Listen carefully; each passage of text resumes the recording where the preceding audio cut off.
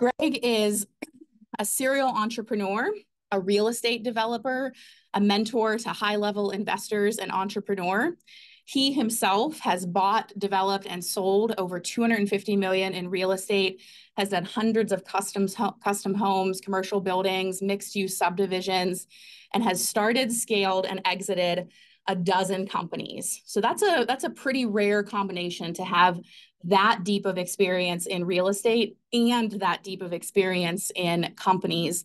And I think that's why he has such a business mind, right? That basically real estate is one of the simplest ways in capitalism that you can transact a business. And because he has both the real estate experience and the business experience, that's how he thinks. And in terms of offer and P&L and how to optimize performance, it comes from that deep experience. He's also a coach and mentor to many top entrepreneurs, real estate investors, developers, people like Nick and I at Black Swan, Vikram Raya, who many of you know, Joe Fairless, who many of you would recognize, many other names that you would recognize in this industry. Greg has been involved in over 2 billion with a B in deals in process and assets currently under management. So a huge number.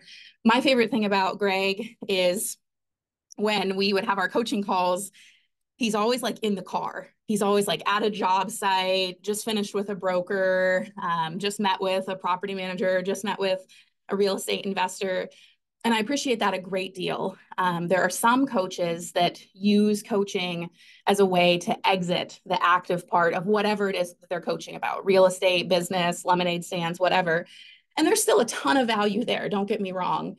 But there's something very special about someone who is in the thick of it with you, that isn't just reflecting on expertise that they gathered up over the last several decades, but has all of that expertise and is actively writing offers, actively analyzing properties, actively renovating things. And that just always gave me so much faith in the guidance that he was offering us, because things have really been moving, right? The pace of change, you hear me say this over and over and over again, the pace of change over the last 20 years with computers and the internet, but really over the last 5 years with the global pandemic and with artificial intelligence is so fast. And so having a coach who not only has decades of experience, but is in the thick of it right there in that change has just been so invaluable. That's my introduction for Greg. Let me go ahead and spotlight Greg here for everyone. How are you tonight, Greg? Doing great, Elaine. Thanks for having me. Good to see everybody.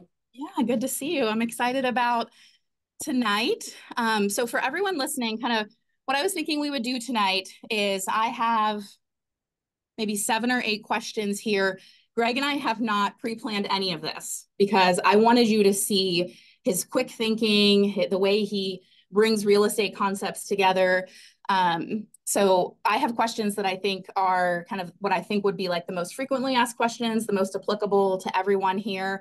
And then after that, we'll just open the floor. How does that sound for everyone? Does that sound good for you, Greg? Yeah, let's do it. Awesome. All right. Well, I know I just did your introduction there, but why don't we start? Why don't you introduce yourself to us? Maybe give us a little more history and context of your real estate journey.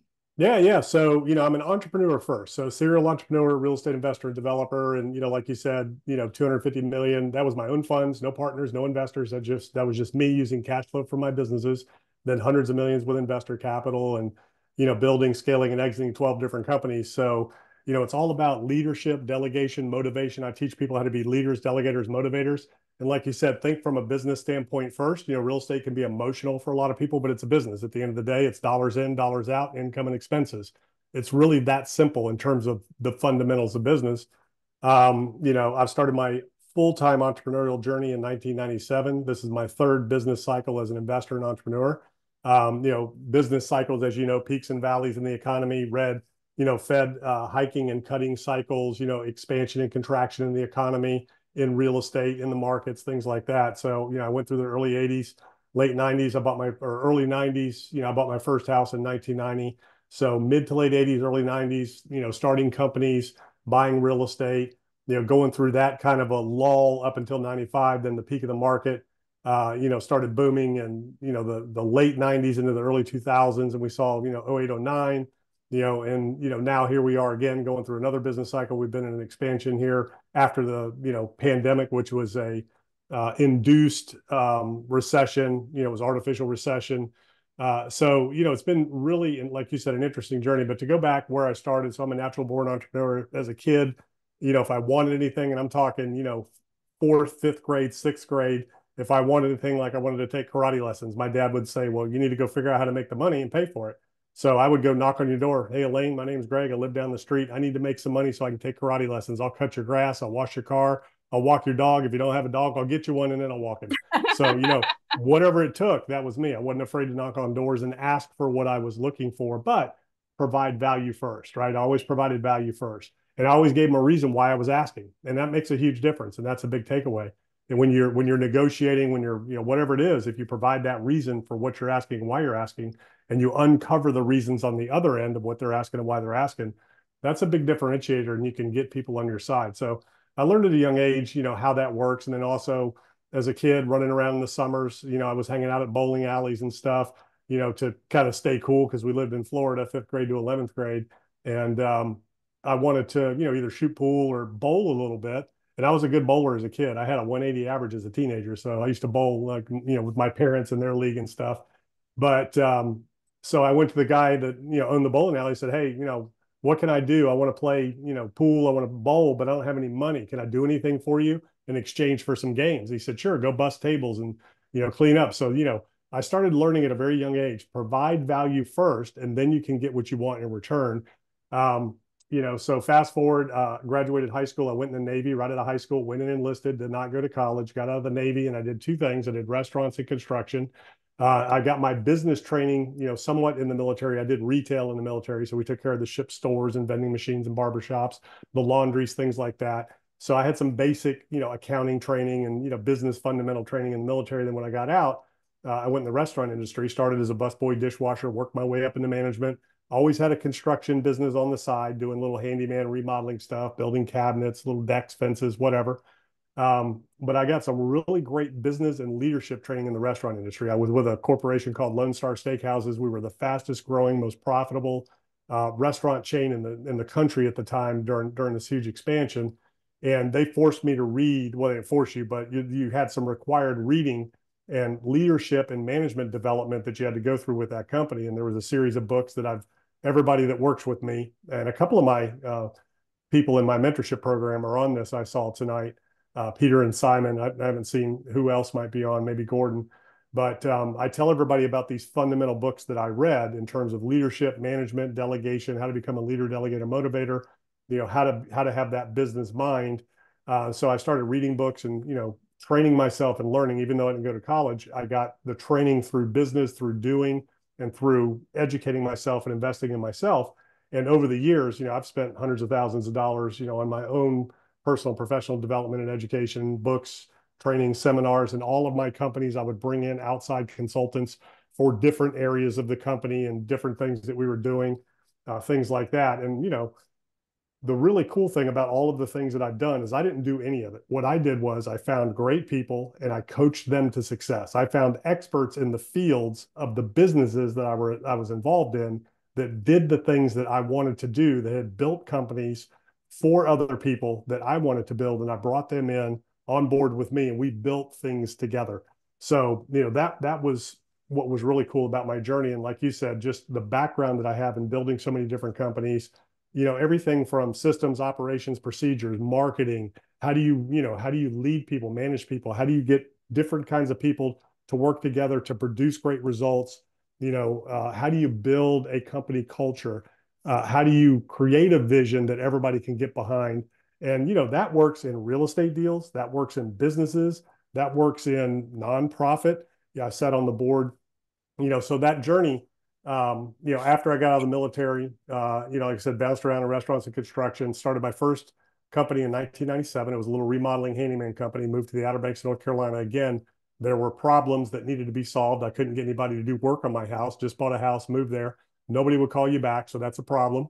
Where there's a problem, there's opportunity. So I created a little remodeling handyman company because I had some skills.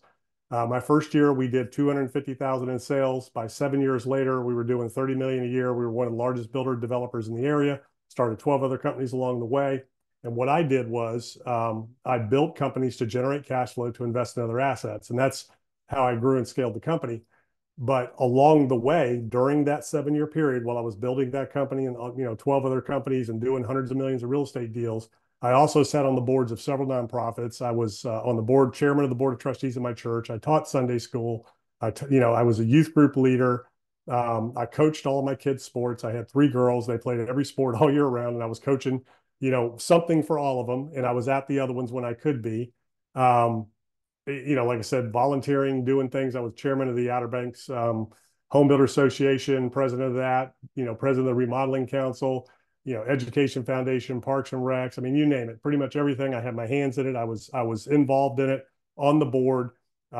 Fortunately, I had a team that I could delegate administrative tasks to, especially that, office manager, administrative assistant that I tell everybody they need. That's your first key person you need to just take care of everything for you so you can be the visionary and the leader.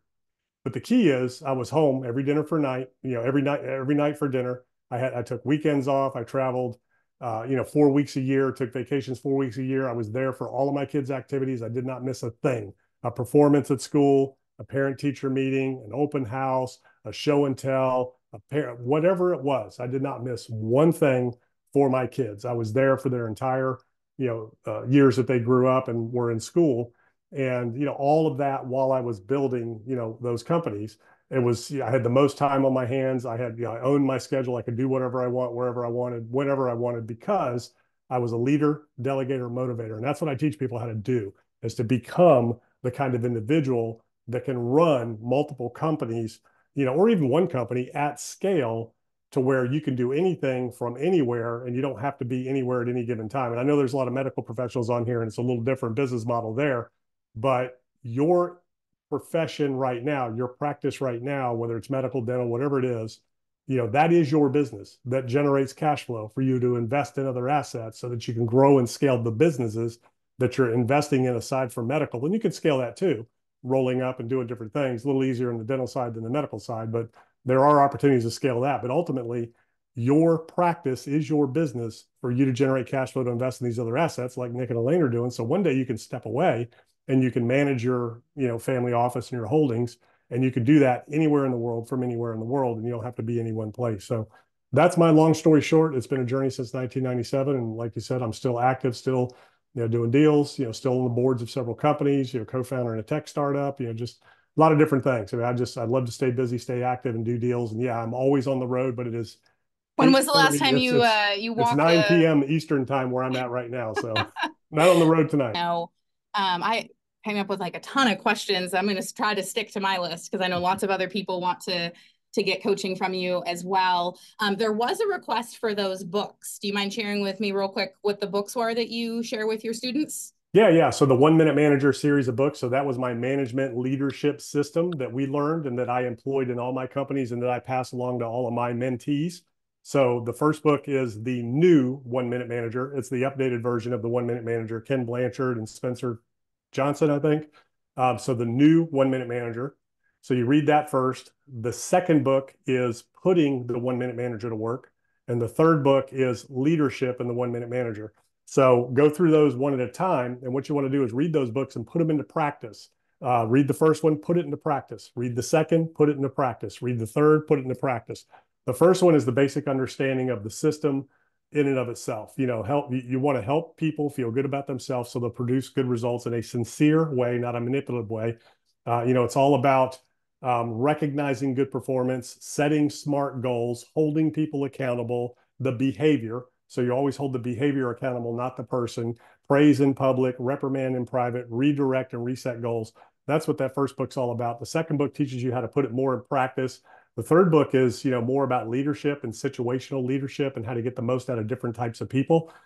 So those are the first three fundamental books that I have everybody read. And then, of course, some of the other ones are, for me, if you haven't read it, Rich Dad, Poor Dad. And what's interesting about Rich Dad, Poor Dad, a lot of people read that book and they get real estate out of that book. They want to be Robert Kiyosaki and Kim, and they want to, buy real estate and do that. When I read Rich Dad, Poor Dad, what I got out of the book was I wanted to be Rich Dad, because everybody was coming to him with the deals, with the opportunities. He was mentoring people. He was managing things. He wasn't doing any one thing. He was managing all of these things. So that's what I got out of that was everybody was going to him. So he was the guy that had the gold, right?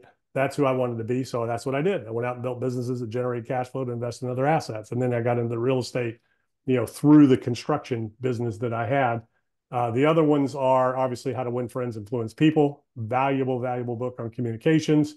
You want to read Power of Positive Thinking, Norman Vincent Peale, Think and Grow Rich, Napoleon Hill. These are the basic fundamental foundational books that I am and that I became, that I was able to do things, because you have to be able to see it and believe it in order to achieve it. Napoleon Hill. And that's real. And those, as you put this stuff in you, it comes out through you and what you do. And then as far as, multiple companies and leading teams, regionally and globally and around the world, Managing by Harold Janine, that's a very difficult book to find. He was the CEO of ITT. But if you can get your hands on a copy of that, Managing by Harold Janine, there's some stuff on YouTube and videos with him as far as leadership and management. He was phenomenal. High Output Management by Andrew Grove. That was the Intel CEO, and that's all about systems and things like that. That's a really good book. So those are some really, fundamental foundational books that you really want to get your hands on. And pretty much every management system out there today, like Traction, EOS, all of those things, they all go back to the 1 Minute Manager. And it's all about people. What Traction and EOS, they miss the human component. They're more about systems and procedures and processes. But the 1 Minute Manager is about people first, because people are your most valuable resource. They're the most important aspect of your business. So you got to get the most out of your people before they'll even be able to take advantage of the systems. And you need to know where to put the people. You got to have the right people in the right seats. So in addition to all that, if you're leading a team, the other most important thing you need to do is personality profiling. And we use the DISC system, DISC, and you can get free personality profiles online for DISC. But what you want to do is you want to have everybody in your organization take that personality profile, including yourself, and then you want to share it with everybody so everybody knows what everybody else's personality characteristics, primary characteristics are, so you know how to interact with them, you know how to approach them, you know how to lead them, manage them, because everybody's different. Everybody's got a little bit of everything in them. But once you know what somebody's predominant, personality profile looks like, then you know how to approach them, you know how to get the best results out of them. But most importantly, you know what role they need to be fulfilling in your company. And the biggest mistake most leaders make in business, any business, whether you're leading a deal in real estate and it's a construction program or a construction project, or it's a value add acquisition or whatever it is, you got to lead people. You have to lead that transaction. You're leading the realtors. You're leading the mortgage brokers. You're leading the attorneys. You're leading the inspector. You're leading everybody in that transaction or that deal. So you want to make sure you understand the different types of personalities. And once you take it yourself and your team, you can spot it in other people. So you know how to approach people and lead them in the best way and put the right people in the right seats. And that's the biggest mistake a lot of people make, is they put the wrong people in the wrong seat and try to get results out of them, and the system fails. They don't know why, and everybody gets frustrated. So anyways, that's I remember when we were having some very serious troubles on our construction side of our townhome community. And that's basically the coaching you gave us of, you guys are the ones that have to go out and lead everyone. And it sounds so simple, but in practice, we were like, well, we hired a builder, we hired this and that, like, aren't they supposed to be doing it? And you were like, no, you lead the team, and the team does it. And it totally pivoted things. There was a time in phase 2 when that project was a little hairy for a while. And now phase 3 is just, doing so well. And in fact, way better than we, even would have anticipated. So yeah, I remember that question coaching, from Nick. He said, shouldn't the yep. builder know this already? I'm like, well, the builder knows how to build, but he doesn't know what you want. So you have to give clear direction and no uncertain terms, exactly what's expected and when. I need this done by Friday in order to get something done and make something happen, versus, yeah, this is what I want. I need this by Friday. The other thing is clear directions, specifications. The biggest issue were, these types of door locks and things installed certain ways, and the baseboard looking in paint colors and all that. So you got to have, clear direction, clear specifications, and, what you expect and when, so that they know what they expect, And then you can provide the feedback and they know where they stand. And that's the most important thing. People need to know what you expect and they need to know where they stand.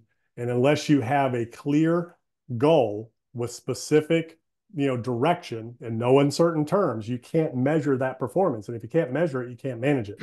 So, that's the fundamental thing. A lot of people don't think about it. They just say, yeah, go build me a building. And they don't think about it. And then they walk in, they're like, well, this isn't what I wanted.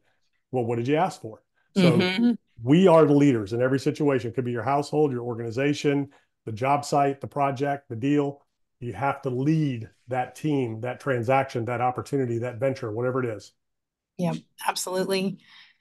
I'd love to hear a little bit. My question I wrote was, how did you survive 2008? But in your introduction, you talked about how you've been through several of these cycles. So why don't we make that question even more expansive and, maybe hit on how have you survived market downturns and made the most amount of opportunity during that time without getting sucked into the negative mindset and maybe analysis paralysis or hysteria or whatever that maybe others did during those times? Yeah. So the biggest thing in 2008 and 9, I didn't even know that what happened could happen. Had no idea. So the things that I learned there were, and I knew ahead of time. So I had non-recourse debt on all of my projects and I pulled all of my equity out as soon as possible. So I had no equity at stake and I had no debt that was guaranteed. And I owed the bank a lot of money. So, if you owe the bank $1 million, the old saying, if you owe the bank $1 million, you can't sleep at night. If you owe them 100 million, you sleep like a baby. The more you owe, the more they are in bed with you and they're your partner, especially if you have no equity at stake. So as the builder developer, I always pulled my equity out on the front end, either through fees or through a quick cash out refinance. And then I would let the project roll from there. So what was really eye-opening about 08, 09 was how quick the real estate market could change. The real estate market is a slow-moving thing, but it can change quick in some aspects. So values can take a little while to kind of catch up in the retail market. But when financing and, so it was low interest rates, it was the cost of the debt, it was the availability of that debt, is what drove and what drives the real estate market. And I knew that all along. As interest rates rise, values drop. As interest rates drop, values rise. So that's just the way it is. And it's also the availability of debt. So if you have low interest rates or zero interest rates, but you can't get the debt, it doesn't make any difference. So the key is to understand that rates can change really fast, which can change the debt markets and credit markets really fast, which can change the ability to finance projects really fast, which can ultimately then change the values of real estate in some aspects very fast, in other aspects, very slow. If sellers don't have to sell, they can be very slow to kind of come around. But if you're trying to buy something, in the banks and you're dealing with banks, that kind of stuff happens very quick. The other thing is, what I learned through that process is as soon as you close a loan, you're in technical default. So a bank can call your loan pretty much anytime. There's all kinds of little fine print in there. If you read it, they can put you in technical default the minute you close. It's not always in their best interest to do it, but during 2008 and 9, they did that. They called loans, they called you in technical default, and they started closing and foreclosing on loans and taking properties back at scale. Now that whole environment has changed. So, so in that environment, when things were changing, my construction business went out of business. We had no work, so we shut down the construction company. So I had to pivot and recreate myself, and I started doing some other things. But I had lots of properties with good cash flow, with no risk. I had no equity on the line. It was all non-recourse debt, and I had a good chunk of change in the bank. So that's how I made it through 2008 and 9. But I had two of my mentors back then were each billionaires. They were two of the largest developers in the Hampton Roads area. Two brothers, each worked over $1 billion each had their own Gulf Stream. They got wiped out because they put up all the equity and they guaranteed the debt. And, I remember one of them, telling me a story that literally he watched the guy in the bank push a button and $300 million got sucked out of his account, to cover interest on some of his projects. So, interest rates and debt can kill you if it's, if you don't plan for the worst. And that's how you and I and Nick, managed over that, pandemic period as rates were going up so high.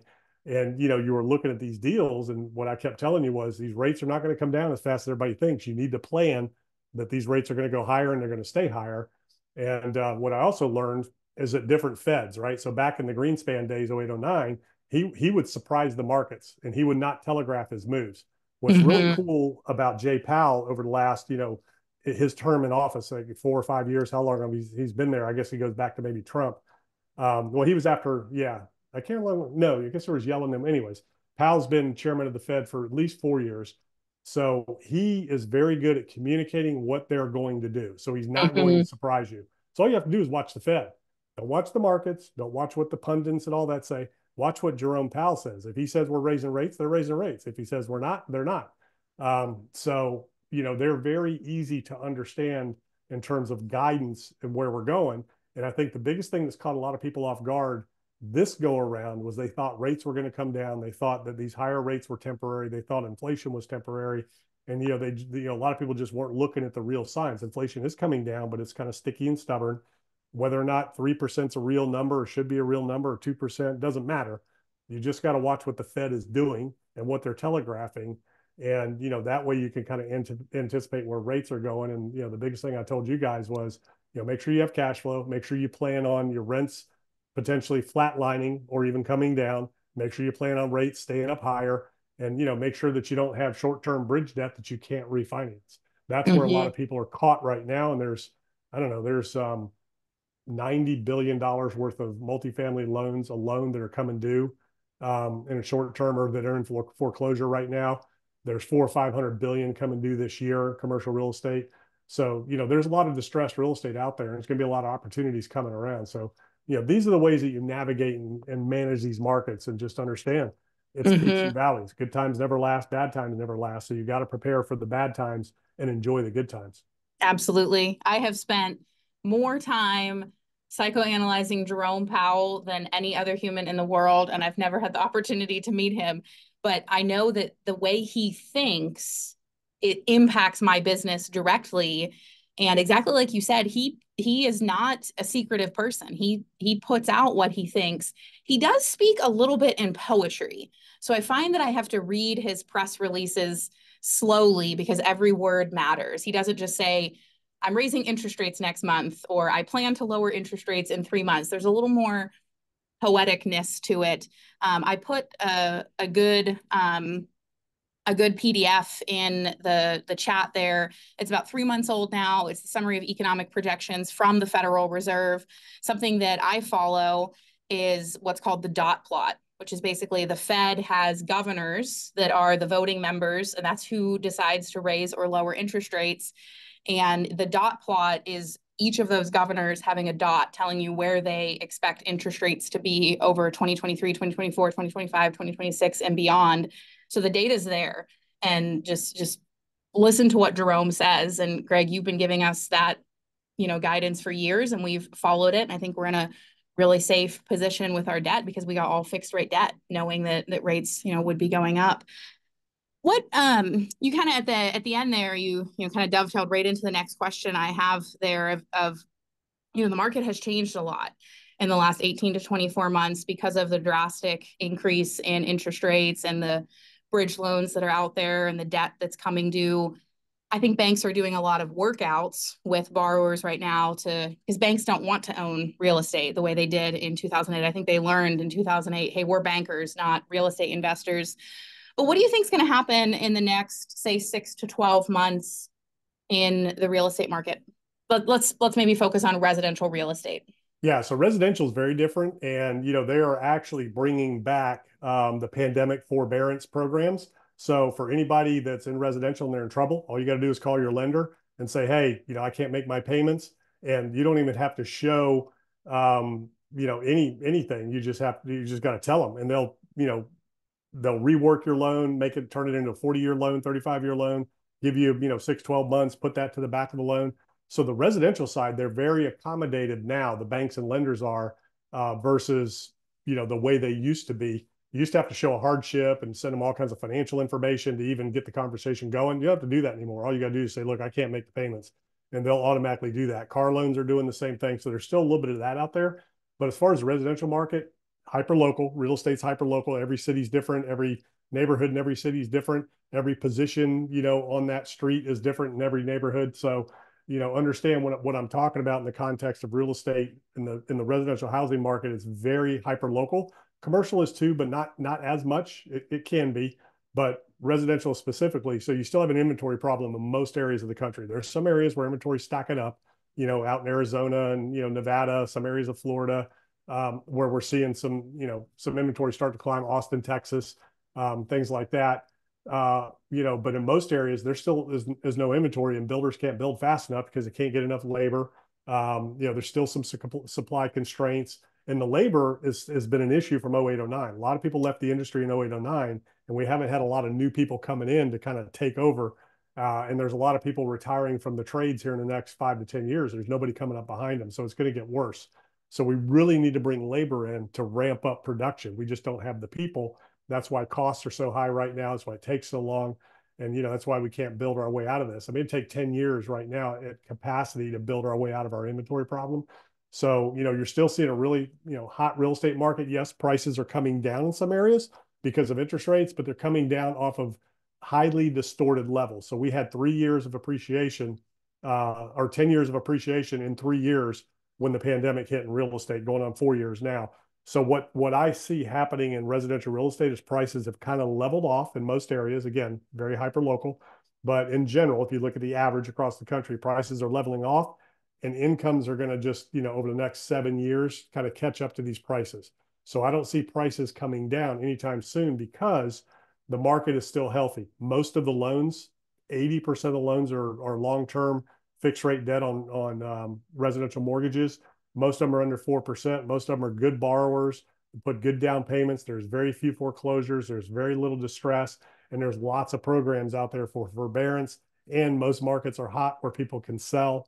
You hear about the Airbnb bust where that's just going to be the next. You've heard all these things are going to tank the housing market. There's not enough inventory in Airbnb to tank the housing market. You hear this 1 million homes. That's 1 million units. It could be a hotel room, could be a trailer, could be a bedroom, could be an apartment.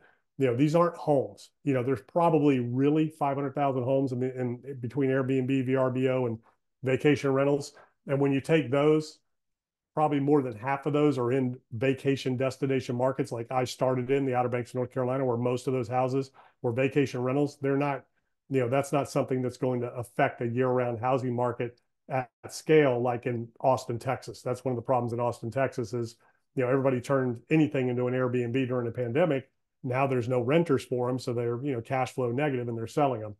The other thing that's really happened in the residential market and commercial, taxes have gone up significantly. Insurance has, quadrupled in some areas or more, doubled in most areas. And just your operating costs, to manage a property and to own a property have gone up. Your cost of maintenance, whether it's labor, materials, utilities, things like that. So, that's put a lot of rental properties in the red and in the negative. So that's kind of what's happening with the housing market. There is no crash coming in the housing market. There isn't enough inventory to crash the housing market. So all you have to watch inventory levels. That's really all you're going to watch, is inventory levels. And again, every market's different. Some are correcting more heavily than others, but we still haven't seen prices come down to pre-pandemic levels. Until you see that, you're not in a housing, situation like we saw in 08, 09, where, prices were just, values were dropping 50%. From where they were 2 or 3 years prior. Absolutely. Next up, I have 4 questions. So basically the question is, what advice would you give to someone? And then I have that persona. And I think based on the 4 kind of personas that I have here, that probably will cover everyone on the call. So what advice would you give to someone specifically who is just starting out in their real estate journey? So, what I always tell people for the first time is, just get a deal done. So find something, because there's, like you said, there's this analysis paralysis, right? There's so many things you can do. There's so many different types. And that's the biggest thing I get from people is, what should I do? Do a deal. So whatever you're comfortable with, whatever you understand the most, and whatever you feel the most drawn to, whether that's residential, like you started with single family homes, or it could be a duplex, quadruplex. It could be a multifamily. Multifamily is 5 units and up. 4 units and down is residential attached. But, or it could be commercial, could be medical office, could be retail, could be self-storage, could be car washes. Just find something and become an expert at it. Not only the asset, but the area. So you need to become an expert. You need to develop your buy box. You need to develop, the region that you want to do business in. You need to be an expert in that region. So whatever you're looking at, the asset type, you need to understand, how many are on the market at any given time, how much did they sell for, how many are under contract, what was the asking price, and what when they sold, what was the sale price versus list price. So you really need to know that, and understand that and recite that in your markets without having to look at anything. And, the way you learn it is by looking, obviously. You need to know what the incomes are, what the rents are, what the expense ratios are, what the expenses are, all the different little nuances, the regulatory environment, permits, anything and everything you need to know around that asset. You have to become an expert. It takes three things to do real estate deals. One, you need deals. Two, you need expertise. Three, you need the capital. You don't need all three, but you got to have at least one of those three. And the best thing to have is the expertise, because you can find the other two when you have the expertise. If you got the expertise, you can find deals and you can find capital, right? Or if you've got capital, then you can find, people that are experts and you can invest in their deals like Nick and Elaine. So the other thing is, if you think about real estate in terms of where you live and where you are, your geography, if you want to be, narrow in your type of asset, you got to be broad in your geography, right? So if you want to just focus on, 200 unit multifamily, class, B and C value add, well, there's only going to be so many of those in your area. So you got to broaden your geography, right? But if you want to be narrowly focused in your geography, like I was, then you need to broaden your asset type and your strategies. That's why, I started as a builder. So for me, development just was natural. I was a general contractor. I started out doing remodeling, then I started building homes, then I started building buildings, and I started doing subdivisions, like taking big tracts of land and developing them into subdivision, putting streets, utilities, and all that stuff in. So I've done pretty much every asset type in my region, and I didn't want to be traveling all over the place. That's why I did that. So I did ground up, I did value add, I did opportunistic, heavy lift value add type stuff. I did all kinds of things so I could stay in my region. So that's kind of how that works. But the key is get comfortable with something and then just do a deal. Just get started. Doesn't matter what it is. Just do a deal to get started, or invest in somebody else's deal so you can kind of learn that way as well. So if you don't have if you don't want to do your own deals, and start investing with other people, and you can learn that way until you get to the point to where you're ready to do your own deals. That's awesome. The next persona I have is that same question. So what advice would you give to someone specifically who already has a portfolio and they want to scale their own portfolio actively? So they don't want to be a GP, they don't want to be an LP, they specifically want to grow their own holdings. What advice would you give them? Right. So, in order to scale, you need two things. You need the team and you need the capital. So what you want to do is focus on the team first, because you need that team with systems and processes in place so you can raise the capital. In order to scale, you need deals and you need capital. So you need that team to help you find deals and help you find capital. So the first thing you need to do is you need to write down, take an inventory of where you are right now. So where are you right now? What does your team look like? What does your company look like? What does your portfolio look like? Take an honest inventory of where that is. Then you need to write down where you want to take it and make it a big goal. Okay. And then reverse engineer that goal. But in order to get to that big goal, you need to think about, okay, what do I need to look like as an entrepreneur to get to that level? Who do I need to become? Then you need to think about, who do I need to surround myself with? You're going to need a team in order to scale. And that team can be, outsourced, or you can hire that. The number one thing you need, every entrepreneur needs when they're scaling, is you got to have that administrative, office manager / administrative assistant / marketing assistant / You need somebody that you can say, hey, I've got a Zoom at 8:30. I've got Greg coming on. We got 80 people, 88 people. Set this thing up, get it running. Here's the slides. Let me know when you're ready. So you need to be that leader, that delegator, that motivator. So you need that key person that can handle all of the little details for you. And then as you go along, well, you're going to need somebody sourcing deals. So you need an acquisitions manager. You're going to need somebody dealing with investors. So you're going to need an investment manager, director of investor relations. That's what you need. You need somebody that managing investor relations. And then you're going to need, somebody Well, what if managing the assets. specifically in with this particular persona, they don't want to raise capital? They just want to build a portfolio with, say, them and their spouse. Okay, so I have a persona who wants to build as a GP, but specifically folks that say, I just want to grow my own family's wealth. Yeah. So again, you still need a team to help you do that, because you got to source deals. So if you don't need to raise the capital, you got to get the financing. So you need the banking relationships. You need capital. So you need to be generating cash flow to invest. So I'm going to assume this person has the income and they just want to place it. So really at that point, it comes down to good deals, right? You need to be able to find good deals. So you either have to spend your time, you and your spouse, doing that as a team, or you need to hire somebody to help you source good deals. you can leverage realtors in the market. That business is going to be changing here real soon in the residential side. Commercial side, you've always paid your own brokers anyway, so that's kind of a normal thing.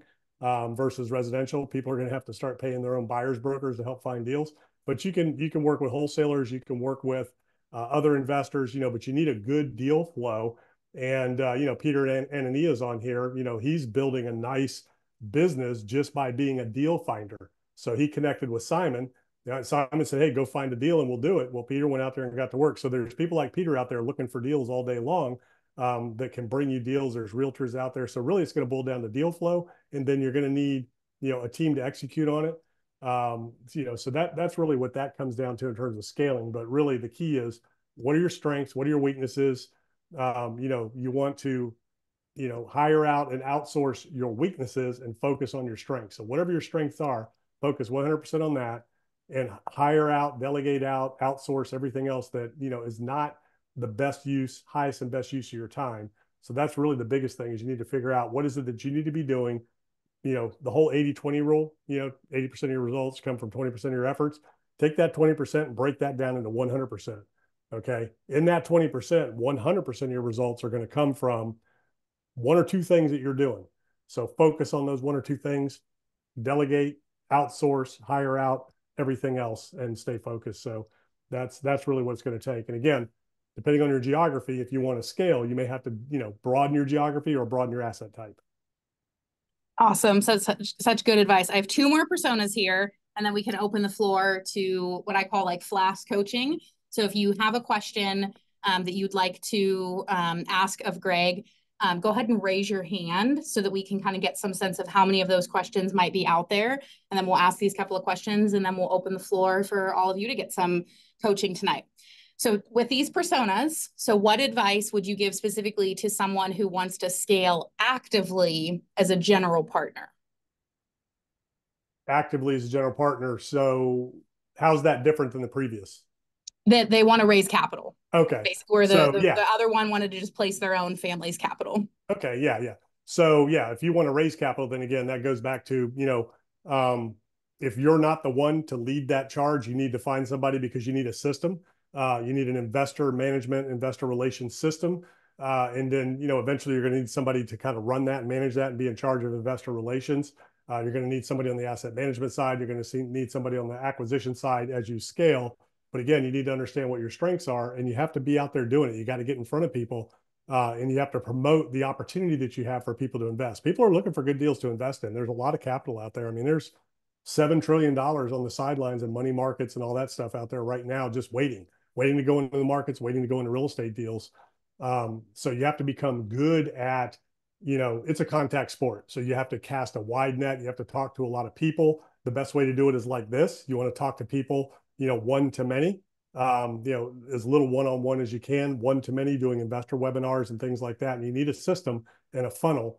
So you need to be able to, as you're rolling along and you're really scaling, you want to get into where you're running paid ads to drive people into your funnel. And organic content where you're driving people into your funnel. So you want to become a thought leader in your space, or you have to bring somebody on who's in charge of investor relations, business development, that can go out and do that for you, can attend conferences, do webinars, be online, be the face, be the personality.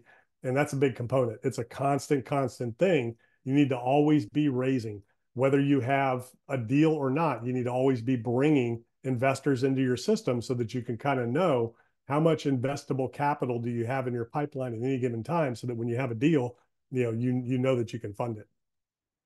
Very good advice. Thank you for that. And then this is my last persona. What advice would you give to someone specifically who wants to scale as a passive investor? So they don't want to do anything active. They just want to place capital passively. Yeah. So, that's going to boil down to the operator. So your choices are, you can diversify into multiple operators, or you can stick with one or two, or you can stick with one. So that's really up to you. But, that's going to be sourcing good operators. And, you want people like Nick and Elaine that have a good long track record, that have successful, well, they don't exit anything. They keep everything. So, that's their track record. They don't like to sell. But if you're looking for, the exit, then you need to, make sure that your sponsor that you're investing with, your general partner that you're investing with, has a good track record of successful exits. They've gone full cycle on multiple deals over preferably at least one business cycle. There's a lot of people that just jumped into the game the last 3 or 4 years. preferably you want to be with somebody that made it through 2008 and 9 if you can, or started right in that time frame, that understand the business cycle. And then, you can also be a fund of funds. So if you just want to invest passively, you can raise capital and you can be a fund of funds. So you can raise capital from your network. Then you can bring a bigger pile of capital to a deal with a general partner and negotiate a better return for you and your investors. So that's one way to scale the business as a limited partner investor if you want to do that. If you don't want to do that and just use your own funds, then it's going to boil down to your operators. And, that's going to be really the key. And the more you bring, maybe the better favorable terms you can get sometimes if maybe you need more depreciation. So it's negotiable. Everything's negotiable. You can negotiate more depreciation. You can negotiate maybe, a higher return if you bring a lot of money. If you're writing a $10 million check or a $5 million check, you'll get preferential treatment over somebody who's writing a $100,000 check. All right. Well, hopefully that hit everyone listening. And if I didn't get you in one of those four personas, so that was someone starting out, someone scaling actively with their own portfolio, someone scaling actively as a general partner, i.e. raising capital, and someone scaling with passive investments. If you don't feel like you were represented there and you have a question for Greg, this is your chance to raise your hand. So we have a couple of folks that have raised their hand. Please, if you would like to have coaching tonight, raise your hand now so we can get some sense of how we can time out the folks that we work with. I did have one question that was submitted in advance, so I'll start with that. The question was, and you kind of alluded to it when you chuckled, of the real estate industry is really changing with buyer brokers. So first, could you give just like a 2 or 3 minute synopsis of what that is for folks that maybe aren't aware of the rulings that have happened over the last several weeks in residential real estate? And then tell us how you think that's going to change things over the next, say, 6 to 12 months. Yeah, so there was several class action lawsuits against the National Association of Realtors and some large real estate brokerages about antitrust forcing sellers to pay the buyer's agent commission. So that's really the bulk of the brunt of what this lawsuit was about. So the National Association of Realtors now has realized they're not going to win, so they've settled for $420 million or something like that. And there's some conditions in this settlement where they are no longer going to be able to require the sellers to pay the buyer's agent. So buyer's agents now are going to have to be compensated out of pocket by the buyer. Again, that happens a lot in commercial anyways, but in residential real estate, that's going to be a big problem for buyer's agents because usually the commission is paid by the seller. It's all part of the deal. Does it come from the buyer since they're getting a loan? Does it come from the seller? It's in the loan at the end of the day. So the buyer doesn't feel it out of their pocket. The seller feels it more than the buyer does. So now that's one. The other one is commissions have to be negotiable and it has to be in writing. So now you have to have a written agreement from a buyer's agent before you can work with them and what they're going to get compensated for. And you have to compensate them as a buyer out of your pocket. The second thing is sellers no longer, the commission now has to be mandatory negotiable. So they have to disclose that their commission is negotiable. Whereas before, people were being led to believe that commissions were not negotiable and that there was a standard 6% in the industry for residential real estate, and land, lots would go for 10%, regardless of the price of the house. So now I think what you're going to see as we go forward is I think you're going to see flat fees. I think you're going to see potentially hourly, especially on the buyer's agent side, or you're going to see title companies and real estate attorneys kind of get involved for the buyer versus agents. So I think that's going to be a very difficult thing. I think you're still going to see sellers wanting to work with real estate agents to list in the MLS. And I think that's the next big shoe to drop. Right now, a lot of local associations require membership with the National Association of Realtors in order to be part of the MLS. You have to join the local association's board and you have to be a member of the National Association of Realtors. So that may go away. So I think ultimately the National Association of Realtors is losing a lot of ground here in terms of this recent settlement. So it'll be interesting to see what actually happens. But those are the biggest changes right now is that commissions, once the public gets educated from the seller side, that 3% is going to be negotiable. They're going to have to disclose all this up front. Buyers are going to have to pay agents out of their pocket. So I think that business model might go away altogether. You might see more dual agency, or you might see other people just doing, negotiation for a fee or hourly, kind of a thing. Mm-hmm. Yeah, big changes in the real estate industry just over the last days, even and weeks. Very curious to see how it how it unfolds.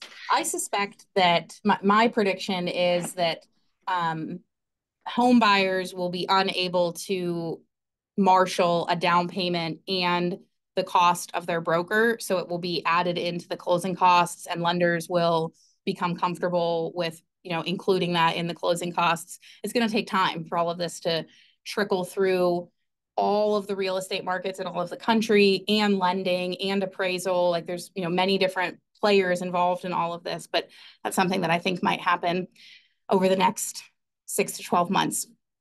All right, looks like we have Scott and then Andy, and then I can't see the name, and then Brian. So Scott, why don't we go ahead and get started? How are you tonight? Doing well. Thanks, Elaine. And thank you, Elaine, for setting this up, and Greg for taking the time. It's been very Yeah. helpful so far. Who do you have there with you? This is my wife, Katie. Hi, Katie. Nice to meet you all. Yeah. So thanks for taking the question. So my question relates to timing of buying and selling, where we are in the market cycle. And it's great to ask it of someone who's been through multiple cycles. And so I'd like to know kind of where you think we are specifically within, those four phases of the market cycle, and when you think is going to be the best opportunity to buy. And I know that people say, you can buy at any point in the market cycle, but in my mind, when prices are higher, interest rates are higher, it introduces more risk. And so I kind of wonder, like, are there certain asset classes that have a better risk adjusted return, when prices are high and rates are higher, or, sort of what ways to or what indicators maybe to look at to say, like, if the 10-year yield falls below or above this point, that's a great time to kind of pull the trigger. So what are your thoughts on those things? Yeah, so it's all going to depend on obviously your area, the type of asset, what you're looking for. If it comes to income property, you can pay whatever you want. Doesn't matter. So you got to start with your goals and start with the end in mind, whether it's a business or real estate deal, whatever it is, always start with the end in mind. And if the property cash flows and returns on your equity that satisfies you, whatever return you're looking for, then the deal works. So, and it can even be negative if you think you're going to get appreciation, or if you think, that you have, your multiple exit strategies. Could be a sale, could be a refinance, could be a repositioning. So it really depends on your goals. But, overall in general, the housing market, again, that's going to be, depends on the area, but we are at not normal levels of interest rates. I mean, 5% is a good interest rate. I did the bulk of my business, when I was really going at it, the interest rates were 7 to 9%. So, 5% is a good interest rate. The key to watch is real estate is still in the expansion phase because we have very little inventory. So we're still in the expansion phase. Prices are still remaining higher because there's constraints on, residential inventory. As far as office goes, standard office buildings are taking the biggest hit, especially in a lot of the bigger cities. I mean, in the work from home model that we have now, like we're doing tonight. There's less demand for office. So you're seeing office really go at big discounts, stuff that people paid $300 million for, even 3 or 4 years ago are paying 50 to 100 million now. We're seeing hospitality. So hotels are trading a lot lower than they were 3 or 4 or 5 years ago because of interest rates. Those are the best cash flows, by the way, but that's a business. Hotels are, that's a hospitality business. It's a retail business within real estate, but that's your highest cash flowing type of real estate. Probably next to that would be car washes. And then, self-storage does pretty good, but it's hard to scale. You need a lot of units, but those are more profitable than, multifamily. The attraction to multifamily is that it's easier to finance. You can do bigger deals and you can scale it. But those are going to be a lot of times your least profitable now because of the inflation that we've seen and the compression that we saw in cap rates over the last few years. And, that's the stickiest segment of the market right now. Those cap rates aren't changing the values as much as we thought. It's changing it a little bit, and there's a lot of distress and there's a lot of stress in that multifamily market. But there's a lot of sellers out there that are still hanging on to those 2000, 21, 2000, 20, 21, 22 when rates were 2.5%, 3%, value. So medical is really good. Medical office, dental office, veterinary offices, those are really good assets to own. Some retail strips are coming back in some areas, so those are good assets to own. But again, your highest cash flows are going to be, a lot of times are going to be, hotels, definitely, self-storage, and car washes are really good. Any follow-up questions you have, Scott or Katie? Not on my end. That was great. Thank you. How about you? I don't either. Thank you. That was awesome. Yeah, thank you. All right. Thanks for getting us started. Andy and Jenny? Thank you. So Greg, thank you for your time. You have some great information. So I was hoping you might be able to give us some perspective of all the years you've done real estate. So Jenny and I have done real estate for the last probably 5 years together, maybe a little longer than that. And we both were really passionate about it when we first started out. And what I found is I would find these projects or these deals that just really excited me, and I would commit myself to be the admin person, like the team that you talked about. And so as deals have changed and the market has changed, I've shifted my focus elsewhere with different my business and different things. But I've kind of left Jenny sitting here still excited and eager to do deals, but we don't have the admin team to make it happen anymore. So how would you staff that team?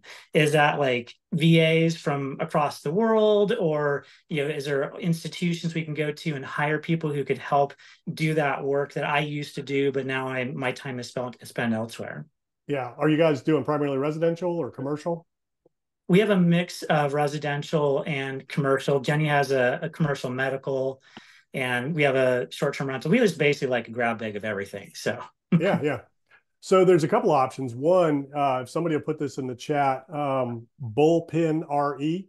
So Bullpen RE is a commercial real estate outsourcing, analyst type company. So they help you by placing people if you're looking for employees. They have a job placement kind of thing, but they also have outsourcing. So very sophisticated. Some of them are high level.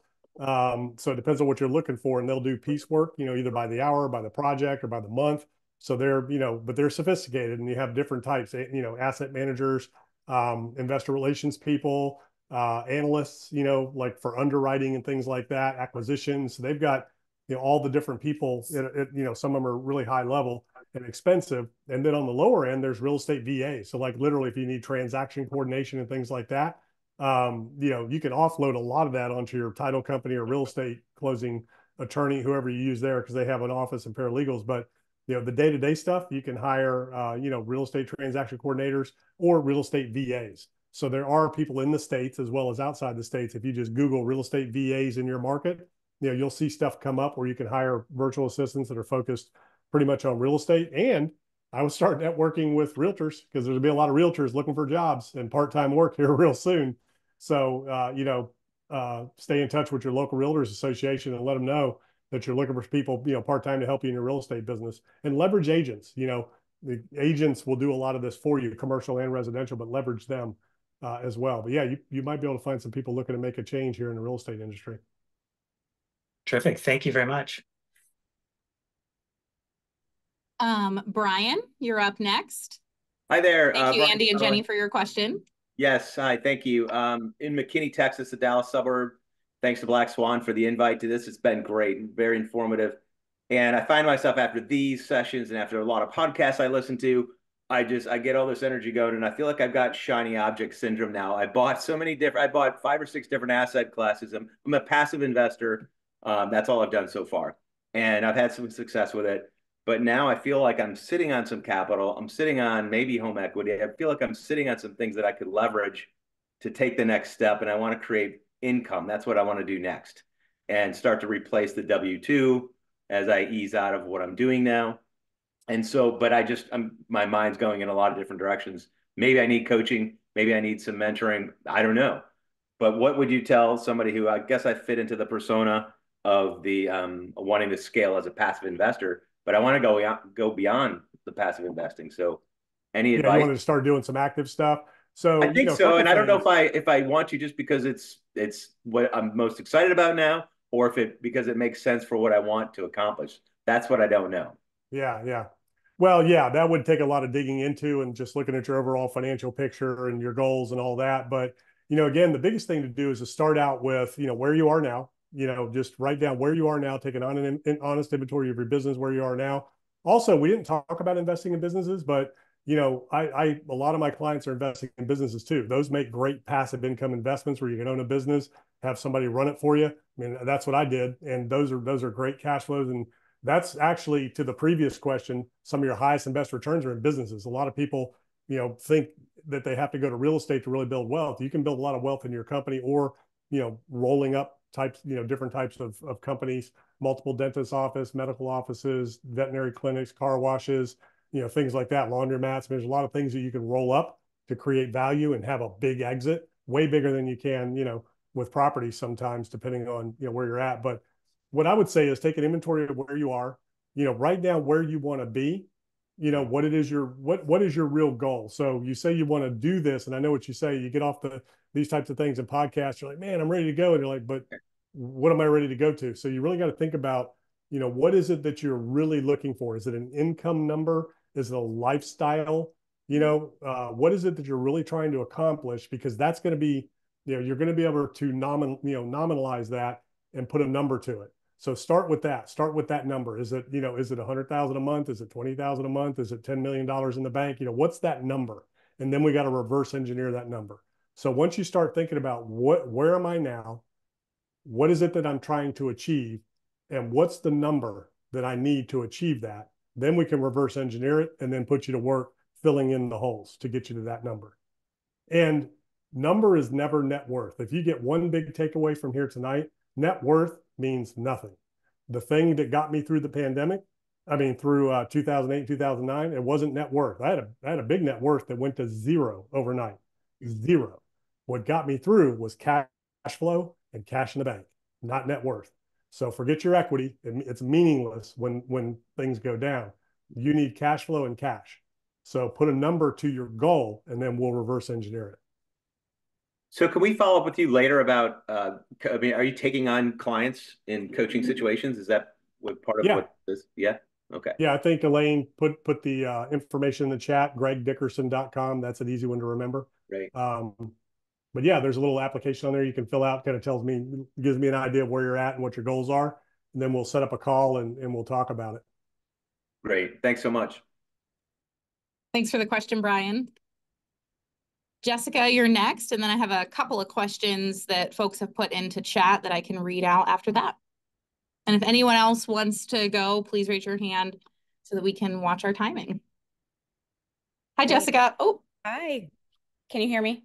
There you are. Yes. Okay. Hey, everybody. Elaine, thank you so much for doing this. And Greg, I appreciate you being here. I'm sitting here with my husband, Dave, and we own our medical practice. I opened it in 2019. So as I grow that, we're trying to scale the business into multiple locations.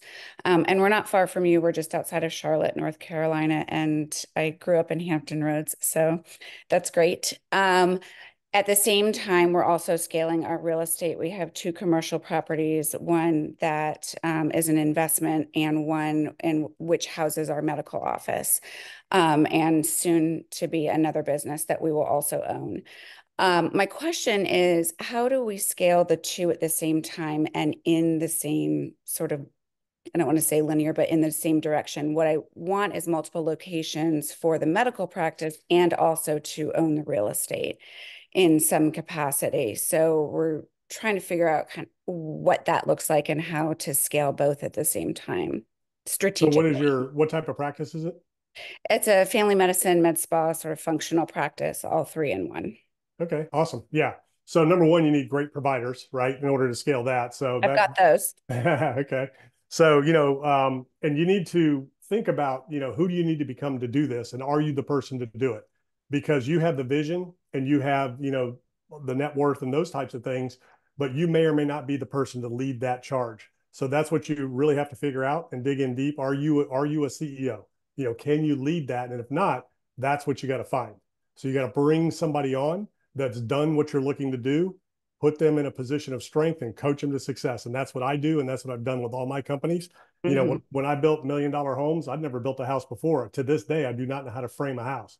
What did I do? I wanted to build $1 million homes. So I went and found the vice president of a company that was already doing 60 million a year. That's where I wanted to be. I hired him, brought him on board, and I let him do his job, and I coached him to success. So, that's what, really you got to think about is, can you be the one to lead the charge? So you have to replace yourself in the day-to-day and lead that charge, or do you need to find somebody to build it for you? And all of us, once we get to a level, you need to bring somebody in to build it for you and take it over. Every great founder needs to take the back seat and bring in a great CEO. We're not all great CEOs. We're leaders, we're visionaries, we're founders, we're entrepreneurs. We don't always make the best CEOs. So that's going to be key, is finding the right people. And that's a tricky process, because you really need to spend a lot of time with that person to make sure that you've got the right person, because the wrong person can just kill it all. The real estate's the easy part, and that we can build it, we can renovate it, we can, buy it. And, there's a lot of different ways you can tackle the real estate. The key is, are you in the Cary market, or where are you?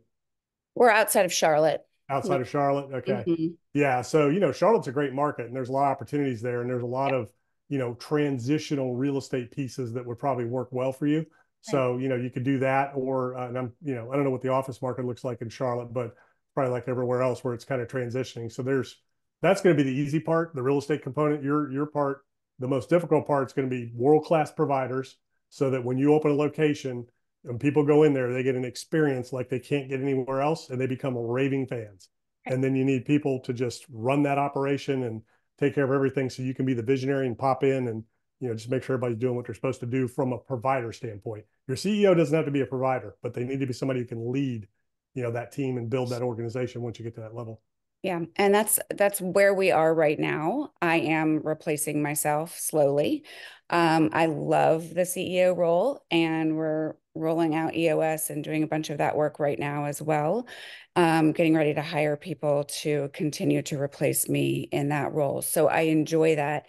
I also find myself in the position where Andy and Jenny were talking about, which is hiring that integrator in the US world, so right? You need a COO, you need a second in command, and you need somebody that's what they want to do.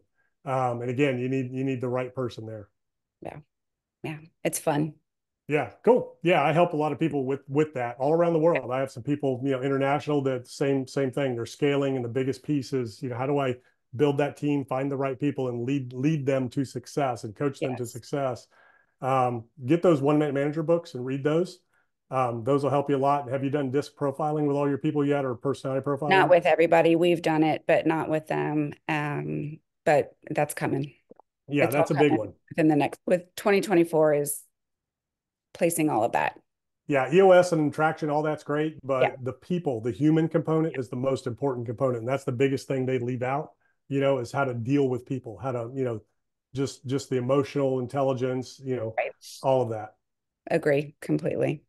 Thank you so much. Greg, would you have any guidance to give them specifically on how to get lending for those pieces of real estate before they've created the additional income stream, right? So they go to the bank and they say, we want to buy 123 Main Street. Once we create it as our practice, it will generate this much revenue, but it has zero revenue today. How would you navigate that from the lending perspective? So you want to shop local banks, but SBA is probably going to be your best bet. That's what we did with our current space. That is so painful. And I don't intend on doing that again. But that's exactly what we did for our current building. Yeah, that's the least expensive out of pocket. But banks, local regional banks are your best bet. They'll finance you all day long. They don't care about cash flow when it comes to a medical practice. They know it's going to be there. Right. Yeah. Thank you both. Yeah, absolutely. Jessica, one thing that is a little bit different than specifically, your situation, but I think it's similar enough that I'll mention it, is once we had a track record of turning apartment buildings around, we could then say, hey, we're going to buy this thing. And yes, it's 50% vacant, but here are all the others that we turned around. And here was the pre-rent roll and the post-rent roll and all of that. So we were able to get lending that, generally wouldn't be available. So perhaps you can use, the P&Ls from your current practices to say, this is what I'll be putting in this physical space. And that might help you, particularly with local regional banks where they're able to build a relationship.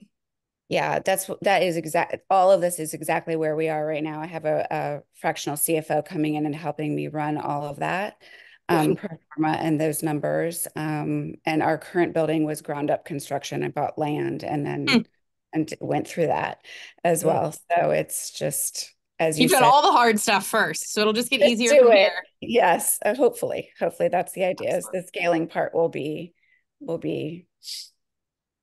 successful, of course, and scary. Find a mentor. doesn't have to be me, but get a mentor to help you. So you have somebody that you can pick up the phone and call anytime and help you through those things. Yeah. You know, the development process, all that would have been just a piece of cake with the right mentor. Yeah. So, you know, you will compress time and collapse time with a mentor. You'll be light years ahead. So get somebody on your side, you know, to help you with everything you're doing.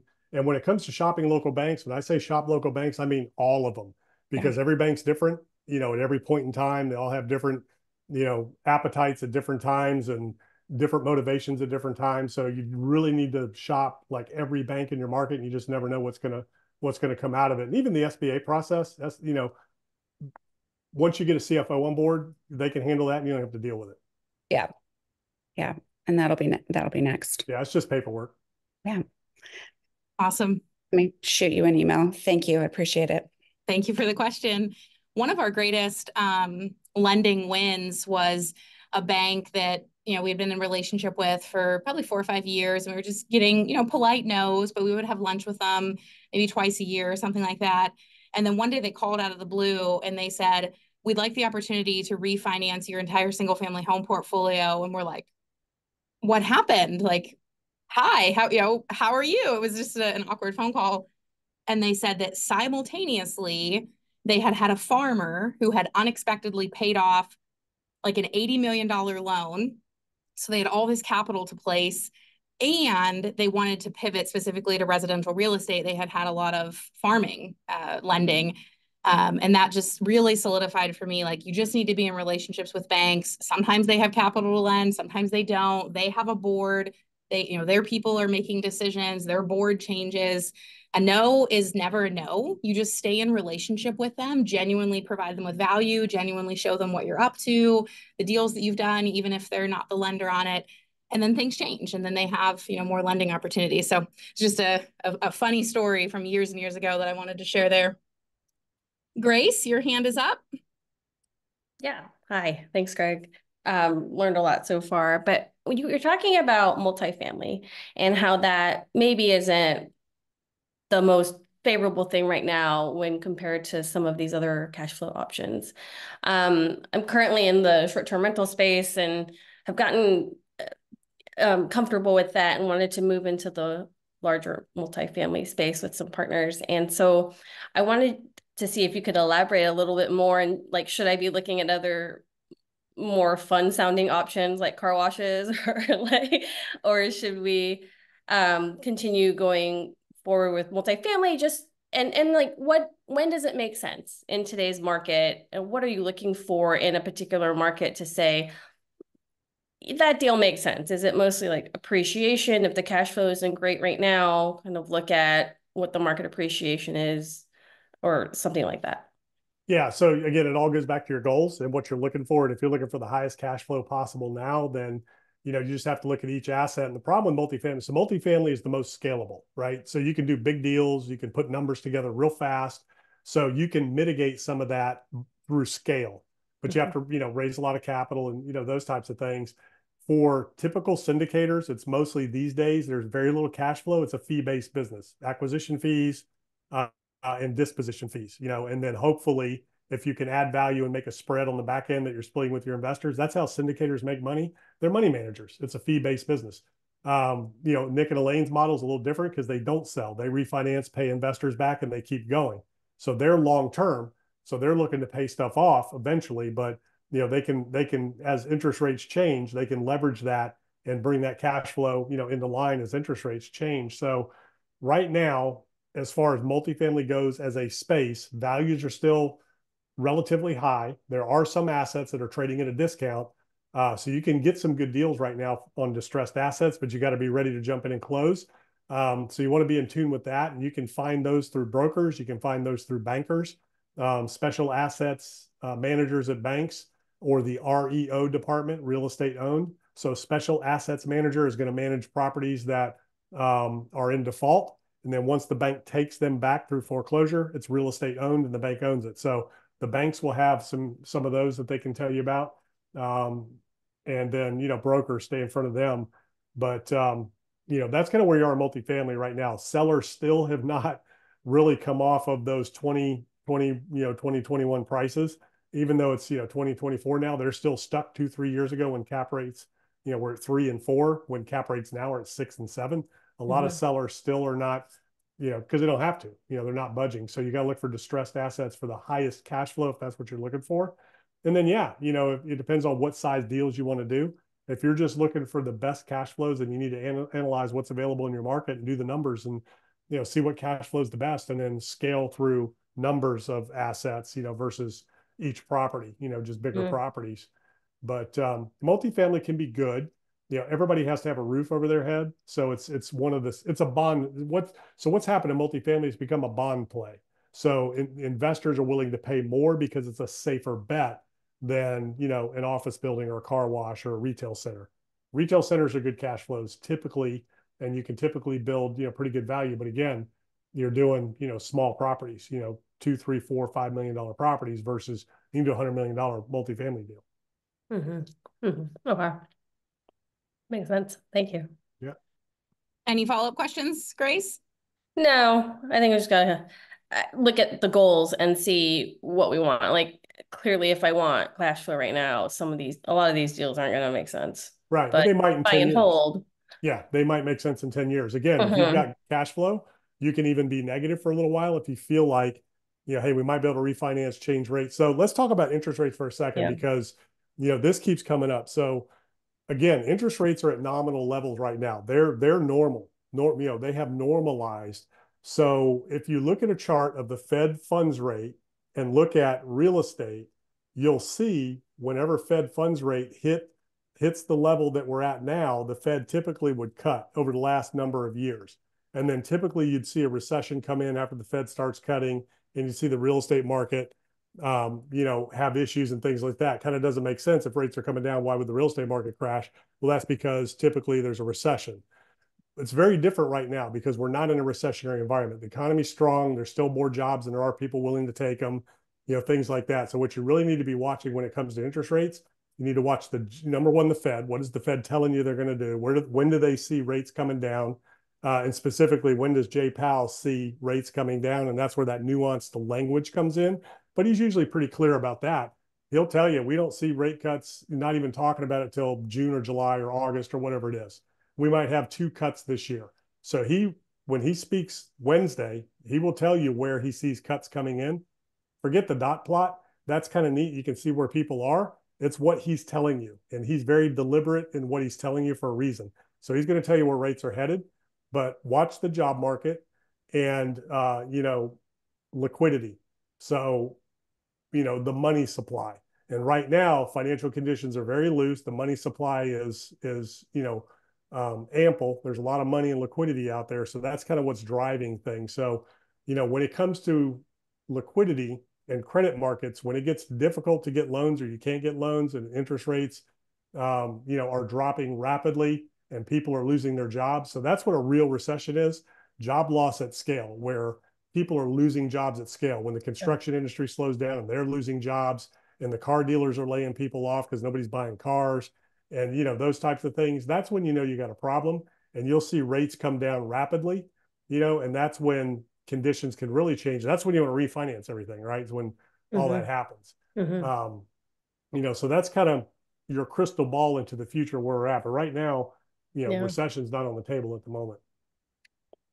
Do you have predictions on when that's gonna happen? Like, I mean, right now it just doesn't look like there will be one because inflation has stabilized at 3%, but it's stabilized. You would need a severe spike in inflation for the Fed to have to get really aggressive. People worry about the national debt. Is that a real thing to worry about? I don't know. There's a modern monetary theory out there that's in practice that because we are the world's reserve currency, we can create as much debt as we want because we can print money to service the debt. I don't agree with that. But right now, there's been no negative repercussions of trillions of dollars in debt, like none, other than asset inflation. That's where we're seeing it in the markets and in real estate. So the Fed has no real control over that. And then, the government spending. So we're in an election cycle. So the government, the administration is going to spend to buy votes to try to stay in office. So that's going to stimulate the economy. So right now, recession is just not on the table. Again, the number one leading indicator of recession is job losses at scale, at the blue collar level. that's when you got a problem. Not white collar, IT. Those companies are bloated anyways, because that's how they increase valuation. If you've got 10,000 employees and you're a tech company, well, you got a big valuation. So they don't need half of them anyways. They're just doing that to just, be able to, kind of say they're a big company. And you're seeing some layoffs and, in the tech industry and things like that. But they just, again, they didn't need them to begin with. You saw Elon Musk take over Twitter and he got rid of like 80% of the people and the thing did not miss a beat. So, tech is bloated. When you see mechanics losing their job, when you see construction workers losing their job, when you see restaurant workers losing their job, when people stop spending money, that's when you got a problem. So that's all you got to watch. And, I don't see that happening. People are still spending strong. The economy's still humming along. Everybody's, so the people that have money, and then the people that don't are really feeling it. So there might be people on here that are feeling it. And I get that, inflation is tough right now, for a lot of people, and people that you employ are probably feeling it.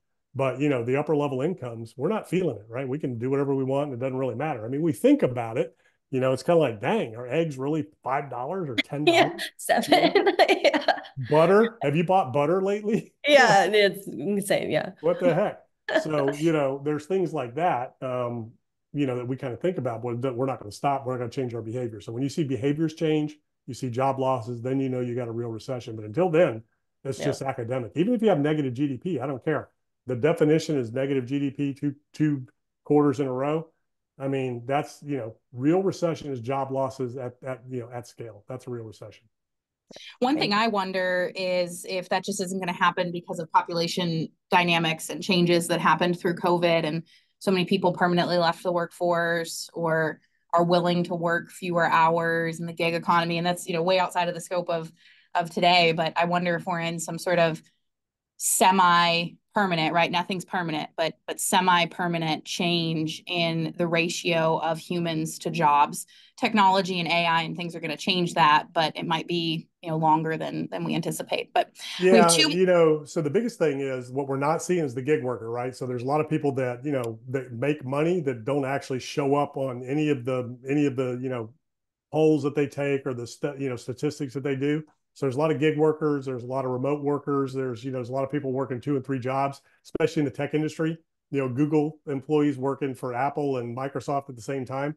So it's really interesting how the world has changed and how much money's out there. And then you add like the stock market and the wealth that was built there and real estate and crypto and things like that. People that have money have a lot of money. Mm-hmm. And that's kind of what's sustaining things. As far as artificial intelligence and stuff, sure, that'll replace some jobs here and there, but it's mostly just going to make us more productive, and you need people to run, the AI. So, that doesn't scare me right now.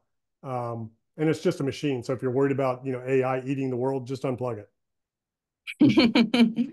All right, well, we have 2 more folks that will do live coaching, and then I think I have maybe 6 I need to read through them, but I think I have maybe 5 or 6 written questions. The written questions look pretty fast. Why don't we try to wrap up in, say, maybe 25 minutes or so? So that'll be our pacing. Does that sound good with you, Greg? Yeah, let's do it. Yeah, because it's 10 p.m. Eastern where I'm at. Meredith and then Ming, and then I will go through the written questions and then we'll wrap up. Hi, Greg. Thank you so much. This has been incredibly valuable. And I'm going to actually follow up on what Grace's question. And actually, it was funny. She just put a comment in that car washes sound a whole lot more fun than multifamily. And that's really funny because I've just got the real estate bug and love it. And I'm so excited about it. But in listening to you, what I realized was that to be able to do real estate the way I want, I need cash flow so I can get out of my W-2. And so all of a sudden I'm listening to you and I'm thinking car washes, hotels, and self-storage. And my question though is those are businesses that need to be run.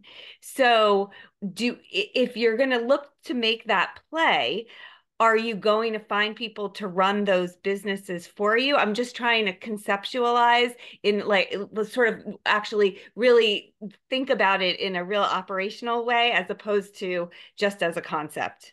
Yeah, so either third-party management companies that manage those for you or individual to come manage them for you. But like self-storage, there's third-party management companies and hotels, car washes as well. And ideally, you want automated car washes that, you know, you don't have employees. Those are the best car washes to own. And then also, you know, flex industrial can be good in some areas, depending on where you're at. And those are easy What's type of that? assets to manage. Flex industrial is like, you know, little industrial parks where you might have a 10,000 square foot building. It's got an auto mechanic shop in there, and maybe an auto body, and maybe a little contractors in there, you know, little metal buildings that you see around that could even be freestanding, 2,000, 5,000 square foot. Those are great, easy, you know, assets to own and manage. And those usually have pretty good cash flows too. Light industrial, flex industrial. Okay, that's amazing. So there are actually third parties.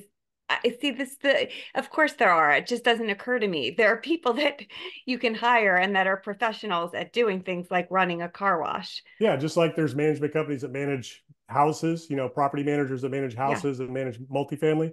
They manage these other assets as well. Awesome. Thank you. Thank you so much. Thanks for the question, Meredith.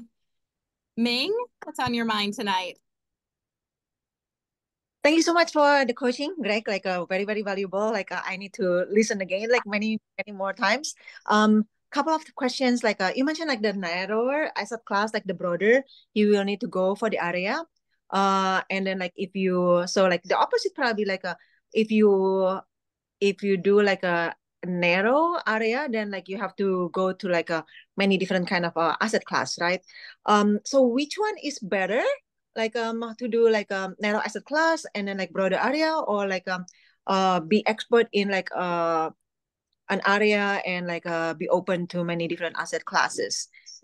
Yeah, so it's better to become an expert locally where you are now, because once you do that, you can apply that to any other market. So the fundamentals of real estate and development are the same in any market once you understand how to analyze a market. So you want to develop your buy box, become an expert in your market, and then you can apply those same fundamentals anywhere around the country and in most areas of the world as well.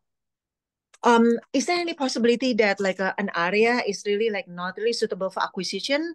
Or we are in DC metro area, like so far, like my impression is like it's very, very hard to acquire, let's say, multifamily around this area. Like of course, like a high capital and also like to cash flow. So you mentioned like to be expert in our area, right? Like of course, like there might be like some industrial, there might be like some self-storage that might be able to be acquired. So yeah, would like to know your opinion. Yeah, so DC's, you know, big. That's the number one housing, you know, market in the country. It's a big commercial real estate market. So when you go outside of DC, you know, and get around the suburbs around DC, you can find some things like Springfield, Centerville, Woodbridge. That's where it gets a little bit more affordable and accessible. And there's a lot of different types of assets. The closer in you get to DC, the more expensive it gets and the more you know, difficult it becomes for you to be a buyer on an entry level. So I would look more on the outskirts, you know, because you got a lot of territory around you, and then you've got Maryland as well. You know, that DMV area. So a lot of opportunity there. So I'd become an expert there, and that will translate anywhere, you know, anywhere else in the country. And that's a great insulated market for all types of real estate. Even office is doing well in general. I mean, some assets went back to the bank in DC, but in general, all asset types and classes are doing well in the DC area. I see. Where all the money is. Yeah, and looks like sounds like you're very, very familiar with this area. I don't you probably like have invested or like live around this area. North Carolina to Virginia up into DC. That's been my region over the last 30 years. I see, got it. And then like, is there any specific characteristic for asset class? Let's say like which one cash flow better, which one appreciates better, like or yeah, like any specific in specific asset class? So, you know, as far as appreciation, you know, multifamily is going to be the fastest racehorse when cap rates are coming down. You know, the values are going to go up quick. Other asset classes aren't, you know, because again, that's the bond play of real estate. So they're going to carry the biggest value the fastest. Development has always had the biggest returns, and that's the ones that generate the biggest values because you're creating your equity when you build it. So development is a good way to build a lot of equity and to get, you know, better returns, ground up development. But, you know, it's going to be different in different markets. Multifamily in general across the country, you know, those have generally been the easiest ones to push value because they're the most desirable by the biggest money out there. So that's kind of where it's at, you know, and then it kind of steps down from there. Okay. Hotels are better cash flows, but their cap rates aren't as high because it's an operational, you know, it's a retail play. It requires operations. So, you know, they're going to trade at higher cap rates than multifamily. Multifamily trades at the lowest cap rates. And then next would be trophy office buildings. You know, trophy office buildings like in DC. Building? What Trophy office? would be iconic office buildings. So, you know, in DC, there's certain office buildings that are iconic. You know, like in New York City, the World Trade, well, not the World Trade Center, but the Empire State Building is a trophy asset. Chrysler Building is a trophy asset. Those are legacy assets that typically, you know, a family or sovereign wealth fund just owns, and they don't care. They'll pay a 2 cap for it because, you know, it's a store of value. So it's a bond type play. Okay, I see. Yeah, it's very high capital to enter. Okay, thank you so much. Thank you for the questions. I have 6 written questions, and then Matthew, if we have time, we can get to your question and then wrap up. So we'll think of these as like ultra flash coaching, Greg. I have several questions of various situations of folks who have a personal residence, have good incomes, good credit scores, a lot of equity in their personal home, and they're having trouble unlocking that equity with HELOCs right now. So any recommendations for that or any specific lenders? Yeah. So again, you're going to need to talk to a lot of different banks and you know, see if you can get that line of credit, just a general line of credit. I mean, you can do a home equity loan or, you know, home equity line of credit, but you're just going to have to talk to a lot of different banks, and it really is going to depend because values are kind of sticky right now with interest rates where they are. You know, that's really going to be the key, and they're only going to give you so much. They're not going to give you 100% of your equity. Mm-hmm. Yeah, I would say very similar is local banks are always better, and just keep making the calls. You know, personal is a little easier than investment properties, but we have many HELOCs on investment properties. I think we work with like 30 banks, and like 1 or 2 of them do HELOCs on investment properties. Personal is a little bit easier, but just because you get no from one bank, just go to the next. They all have different risk profiles. They all have different amounts of capital that they would like to lend, all of those things. Yeah, and you should be able to get a general business line of credit too if you've got a business or a practice and you have a, you know, bank account where you've got, you know, hundreds of thousands or millions of dollars, you know, a year or a month rolling through them. A bank will give you a line of credit, you know, generally, you know, at least minimum what your monthly cash flow is that you're putting through the bank. So, you know, talk to your bank about that as well for your business. Mm-hmm. A question we had is curious to know why hotels are considered to cash flow well in this era of Airbnb, VRBO, homeexchange.com, those sorts of things. Same reason. So as far as residential real estate, you know, short-term rentals cash flow the highest, then mid-term rentals cash flow next, and then long-term rentals cash flow the least. Hotels, it's dynamic pricing. You can change the rate, you know, day to day. So, you know, that's why they cash flow the most. You're selling in the room by the night, just like, you know, Airbnb.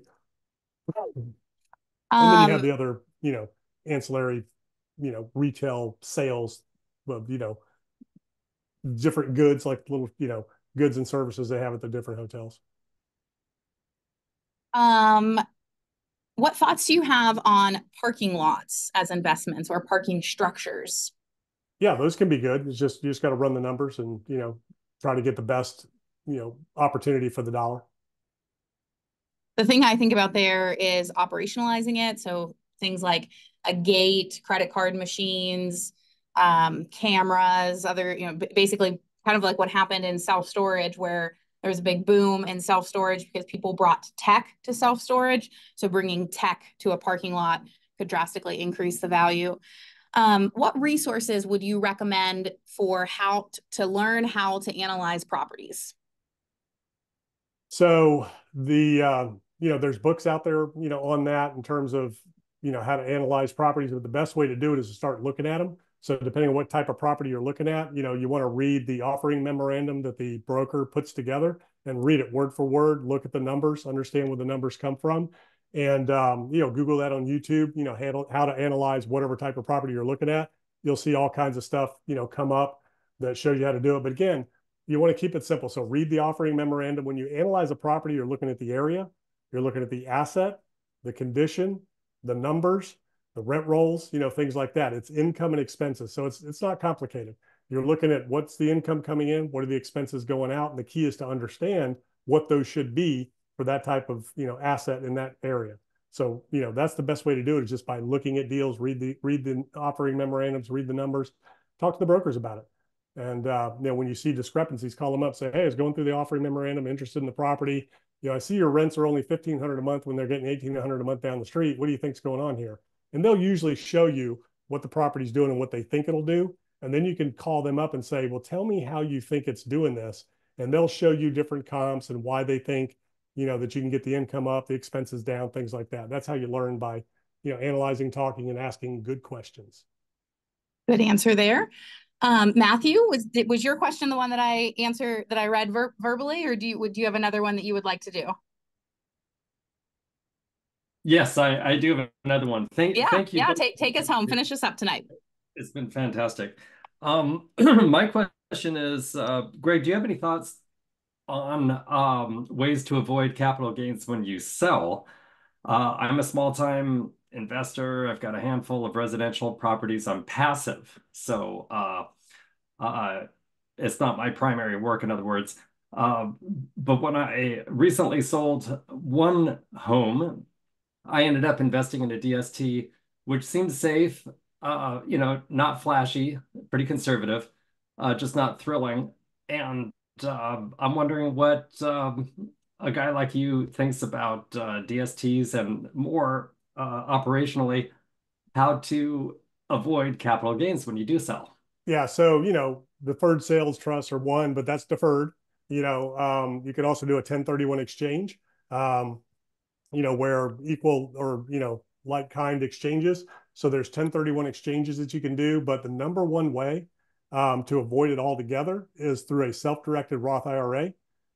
So you can roll all of your, if you've got 401ks, you got IRAs, you can roll all those into a self-directed Roth IRA, and you can use that to buy your real estate. And there's no taxes on any of the gains, you know, and there's no taxes when you pull money out, you know, after 65 and a half or whatever age it is that you start taking your distributions. That's on a Roth IRA.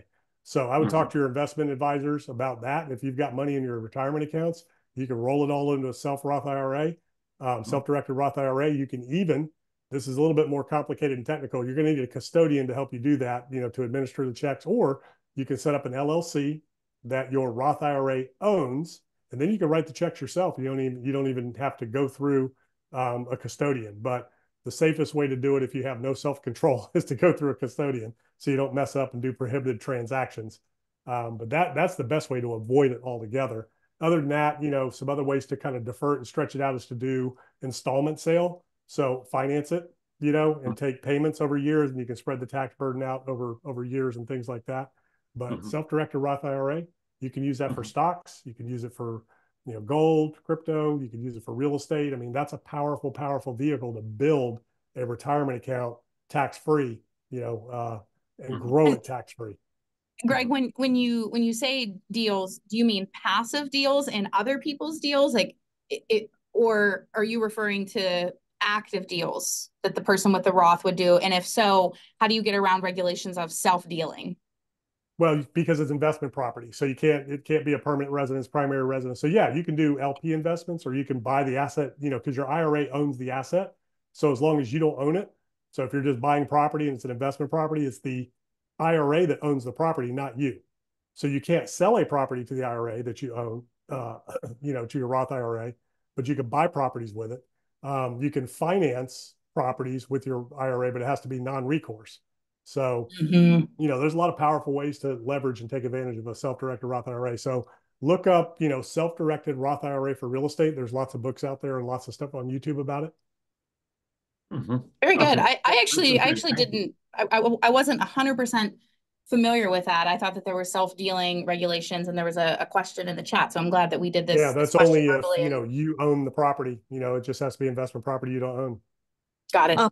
And businesses, your businesses too. I mean, your Roth IRA can own a business that you can work for the business. Yeah. Awesome. Yeah. Well, thank you, Matthew. Great, thank you, Greg, for coming on tonight and doing the questions that I put together and doing the flash coaching. If anyone wants to learn more about Greg, get in touch with Greg. His website is Dickerson International. You can contact him through the website. Nick and I have worked with him for years. And I mean, it is no exaggeration to say we would have, 30, 45-minute phone calls that would be worth $1 million, right? When you're making $10 million decisions, it's easy to sway the decision in a $1 million plus or minus with really good guidance. So excited to have all of you meet Greg tonight. I hope you all learned something, feel invigorated, know that there are always opportunities in the market. It's all just about pivoting and staying ahead of trends and finding your own unfair advantage and putting in hard work and leveraging people. And I hope you learned a ton from Greg tonight. DickersonInternational.com if you'd like to be in touch with Greg or learn more about him. Greg, any last final parting words for us? One question I didn't get to, that if you feel so moved to kind of end on this, or any other final words you have, the question I had was, what is the single best piece of real estate wisdom you have ever heard? No pressure on that one. Maybe we can say what's in the top 3, but any other parting words you have for us? Don't provide equity and guarantee the debt. No, so the best is go big. If your goal is to go big, go big. Just, if there's one thing I could do over again, it would be to, have gone much bigger earlier, but I just didn't know. I didn't have me. And, I just didn't know what I didn't know back then. So, there's no excuse. You can go as big as you want to go. I've seen, Nick and Elaine go from, nothing to hundreds of millions. Vic and Ravi went from 100 million to almost $1 billion in a couple of years. So there really is no limits. The only limits are what you put on yourself and what you put up here. So, take an inventory of where you're at, write down where it is you want to go, and then, ask yourself, why are you where you are now? Because there's only 3 things you're missing, to get where you want to be. That's going to be the deals. It's going to be the expertise. It's going to be the capital, right? So we just got to fill in those gaps. But really, you need to know where it is you want to go so that we can reverse engineer that success, look at other people that, are where you want to be, have done what you want to do, and can get you where you want to go. And you want to surround yourself with those people so you can collapse time. That's the key. The resources are out there. So where do you want to be? Where are you now? And we're going to figure out those, 1 or 2 things that you need to focus on to get you where you want to be. And just don't let anything stop you. 2 words, I will. Not I can, not I, round to it or think, I will. And just do it. Absolutely. Absolutely. And I have certainly found that scale actually makes things easier in a lot of ways, because you can hire specialists, you can get different equipment, you can get better software. There's just things that you can do with scale that are harder to do when you're smaller. So scale is not only not scary, it's often the ticket to, I don't know what quite the word is, but peace and tranquility. That's what made my life easier, having all the companies and all that. And, because you can put people and processes and systems in place to do it all for you. So, it is easier. Bigger deals are easier to do. They're easier to finance. It's easier to raise money for, but there's nothing wrong with going small, so you want to figure out, again, what is it that you want to do? Let's get there. And then you can see, it's like the railroad tracks, right? You stand on railroad tracks and you look down, you can only see so far, but then when you walk to where you can see, well, now you can see much further. So just pick something to get started with. Even if you haven't done a deal yet, let's pick a deal, pick a goal, and then get that one done and then go from there. Absolutely. Well, thank you so much, Greg, for your decades of wisdom, for everything you've done to help Nick and I along the journey over the past several years, for being here and staying with us till 10:30 at night Eastern time. I appreciate that a great deal.